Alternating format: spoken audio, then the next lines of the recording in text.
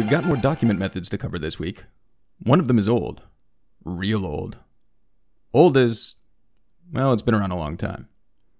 The other is newer and is another helpful tool available to those looking to move away from jQuery and work more in vanilla, i.e. plain old no framework, JavaScript. First up, we've got document.getElementById, which has existed since at least the equivalent of JavaScript's Cretaceous era.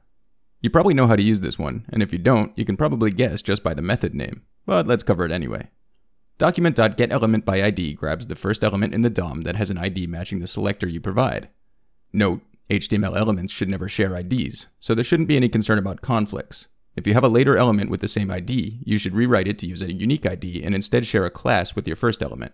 Then use querySelectorAll, which we covered last week. Note that unlike querySelector and querySelectorAll, we don't use identifiers like # or dot because we're not differentiating between IDs and classes. We're only going to be looking at IDs. Here's document.getElementById in action, along with some HTML to work with.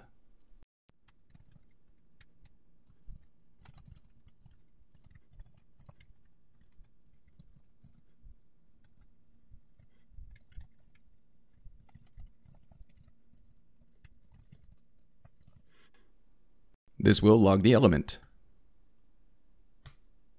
showing that, yes, we've gained access to it. That's not very interesting, so below the console.log, let's add another JavaScript feature, an event listener.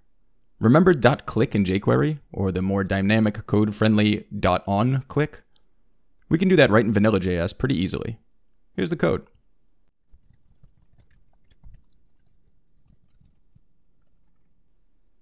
Let's try that. And there we go. This code's pretty straightforward. We're listening for a specific event, click, and then passing in an anonymous function as a callback to be executed when the event happens. This function can take an event argument, which gives you all kinds of information about the target element in the click event, but that's outside of the scope of this particular tutorial. Want me to cover more about JS events? Just reply and let me know. As with query selectors, we can create a shortcut for document.getElementById, like this.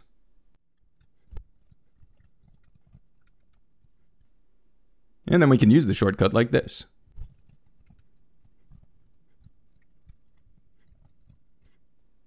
Save that, refresh, and our click works, and our cancel works.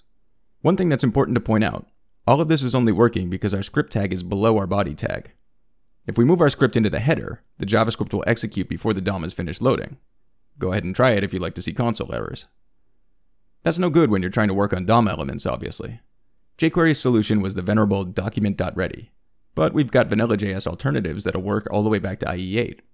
If you need to go back further than that, there are workarounds, but they get more complex. And it's plausible at that point that just use jQuery might be the viable solution for your project.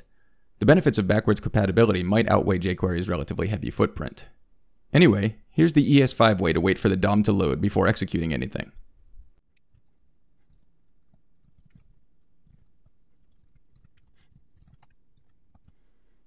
Let's take a look. There we go. And here's the even cleaner, easier to read ES 2015 version. This one should work with any browser that supports ES 2015 natively, which is all the modern ones, and will of course also transpile using something like Babel.